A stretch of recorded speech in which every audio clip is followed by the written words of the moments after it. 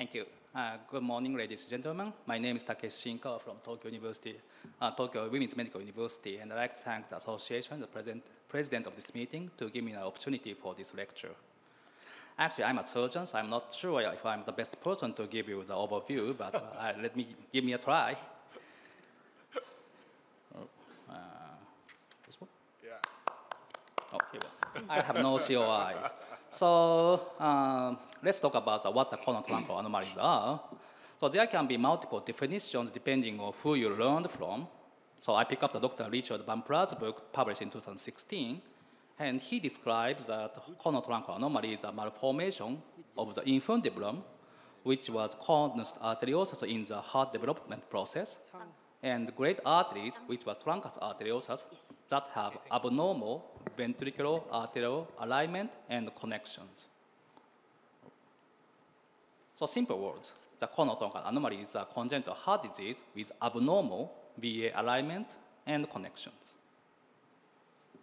So therefore, the conotruncal anomalies are congenital heart disease with normal or almost normal venous and atrial anatomy, and normal atrioventricular connection, including normal AV valves, tricuspid and mitral valves, and normal RV and LV body development, as well as abnormal VA connections, which including outflow graft, outflow tract, and great arteries.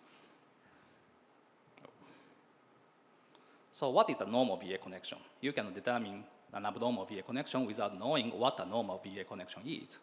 So let's go back to the same book.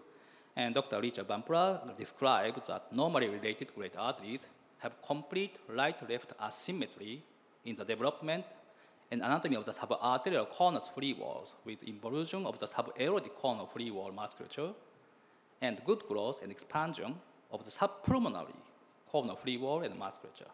Well, it's very difficult to understand by sentences, so let's see the heart development process by seeing this short old video here. Can you play this one?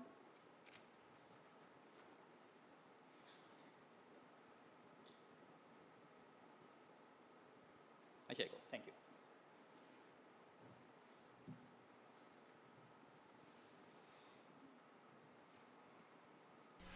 Initially, the heart consists of a simple tube. It's anchored at one end by the differentiating arterial trunks and at the other by extensive venous channels which drain into the atrium. Being fixed at both ends, the cardiac tube grows rapidly in length, and the embryonic ventricle is bent into a loop to the right of the midline. As development continues, the ventricular region swings back to the midline and expands and grows in length to cover the atrium and great veins. The future left ventricle lies to the left of the interventricular groove, and the embryonic right ventricular or bulboconus region communicates with the truncus arteriosus. A four-chambered heart is formed from this convoluted tube by the development of three septa, partitioning the atria, the ventricles, and the truncus arteriosus. Although these septa develop simultaneously, they will be considered individually. To recapitulate, the common atrioventricular canal is partitioned by the simultaneous proliferation of the endocardial cushions, the muscular interventricular septum, and the interatrial septum.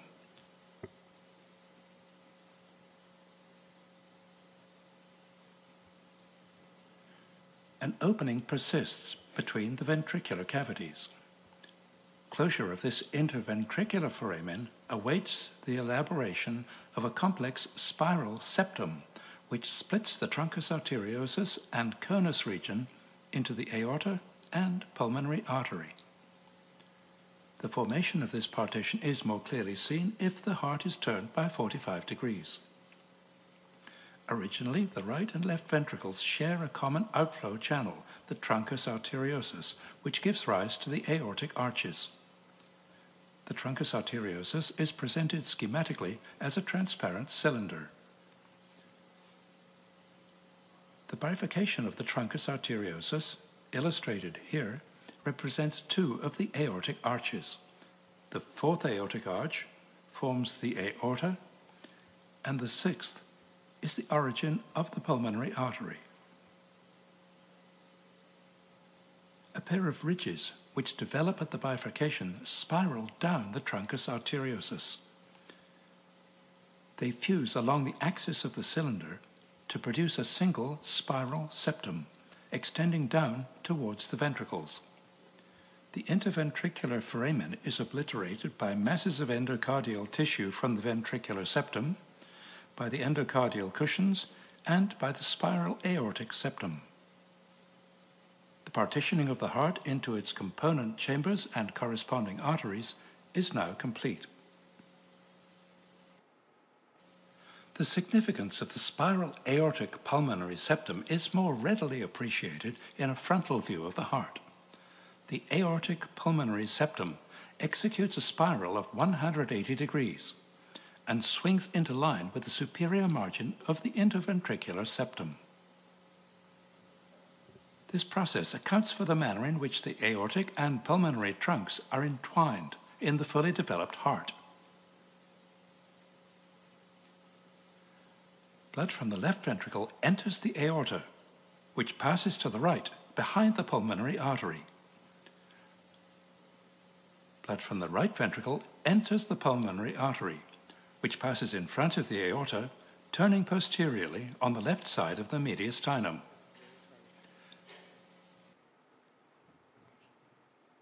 So as you see in the normal heart development, the truncus arteriosus and conus arteriosus were developed at early stage, and the conus was connected to the primitive RV. The conus septum was developed, and the spiral septation of truncus and the conus was carried out. In this process, the RV was connected to the posteriorly located outflow tract.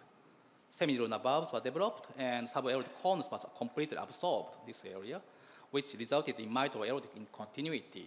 So conotruncal anomaly is a congenital heart disease with some anomaly in this process. So let's see the outside of the normal VA connection. This is the surgeon's view. The screen's left is a patient head. So in the normal heart, connection are the RV to PA and LV to aorta, of course. And you can see the well-developed RV outflow free wall musculature, but you cannot see the LV outflow musculature.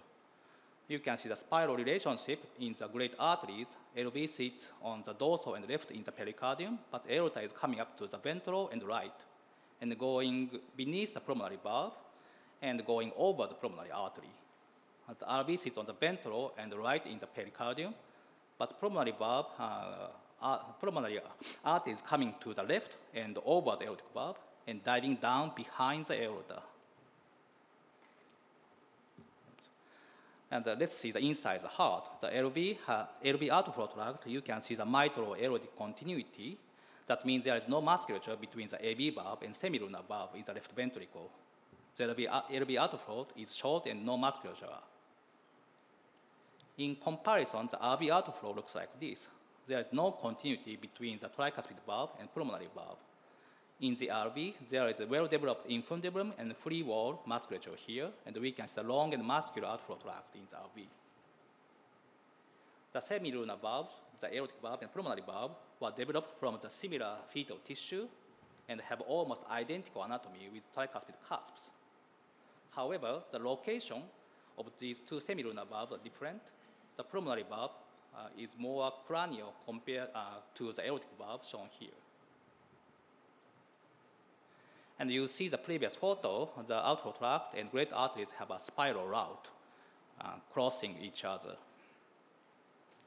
So this is the normal anatomy. So let's see what type of congenital heart disease we have in, identified for the as a conotruncal anomaly. In general, we have tetralogy of Fallot, including pulmonary atresia with VSD, truncus arteriosus, or so-called persistent truncus arteriosus, interrupted aortic arch type B, transposition of the great arteries, and double artery right ventricle, and others. For participants, in these anomalies shown in red, you will have a specific lecture later on today and tomorrow, so I don't go very detailed. But let me talk about the tetralogy of Fallot. The TET is the most famous conotruncal anomaly and has these 4 features as tetralogy, which was aortic overriding, ventricular septal defect, pulmonary stenosis, and RV hypertrophy. It is believed that anterior shift of corner septum resulted in aortic overriding and narrowed RVOT, including pulmonary valve, and failure to fuse conotruncal septum and interventricular septum, which resulted in the anterior malaligned VSD. The patient with TET have various degrees of cyanosis depending on the severity of RVOT obstruction and may have anostic spell or polycythemia or later on other right to left shunt complications. For diagnosis, the specific feature of tetralogy follow, including aortic overriding, VSD, and RVOT obstruction, will be seen by echocardiogram. However, more detailed anatomy, including coronary artery or peripheral branch pulmonary arteries, can be diagnosed with advanced imaging technologies, including CT scan, MRI, or even angiogram. The treatment for TET, including medical management, the history of the management and means of the treatment is a kind of history of all congenital heart disease. The treatment of TET includes medical management to prevent too much cyanosis or catheter-based intervention and surgical procedure. The surgical procedure for TET was the first surgical procedure for TET was so-called blood octalysis shunt to increase pulmonary blood flow, first performed in 1944 at Johns Hopkins. And the BT shunt has been one of the palliative surgery to bridge to the repair. However, with recent technology advancement, nowadays these palliative procedures to increase pulmonary blood flow can be performed by catheter-based intervention, including pulmonary valve balloon dilatation, RVOT stent placement, or PDA stent placement. The surgical repair, including VSD closure and RVOT reconstruction, was first performed by Dr. Lilihar in 1954 with cross-circulation technique without cardiopulmonary bypass machine. And surgical procedure was modified so much as to the so-called conotruncal repair, that means closing VSD and placing transannular patch from a relatively small RV incision with regular cardiopulmonary bypass machine and aortic cross clamp. However, to prevent the pulmonary insufficiency later on, from late 1990s, to preserve pulmonary valve TET repair, including the RVOT obstruction relief through the pulmonary valve and tricuspid valve, and closing VSD from the tricuspid approach was favored if possible. Even with recent modification of surgical techniques, the long-term problem, including pulmonary valve insufficiency, persists, and the repeated surgical intervention may be needed, like a pulmonary valve replacement surgical. However, like palliative procedure, the catheter-based intervention can be performed to place pulmonary valve to avoid repeated surgical intervention. This is Melody valve, and this is Harmony TPVI, recently deployed in Japan and the US. I don't have a lot of time left, but let's go to the transposition of the great arteries. TGA is another conotruncal anomaly with morphological feature of PA arising from LV and aorta arising from RV. The coronary artery arises from aorta, which connects to the RV.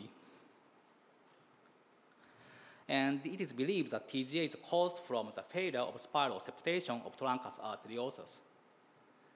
In the simple TGA, because cornus development is almost normal, the subaortic cornus connect to the RV persists here, and the subpulmonary cornus connect to the LV disappeared. And aorta-PA relation can vary depending on how the truncus was septated, but like these photos, antero-posterior relation is most common. This is a TGA with the VSD. The aorta is anterior and left, and connected to RV with a well-developed outflow musculature. The treatment for TGA also included medical management to keep adequate mixing to bring oxygen to left-sided heart, or catheter-based intervention to promote mixing, like a balloon atrial septostomy.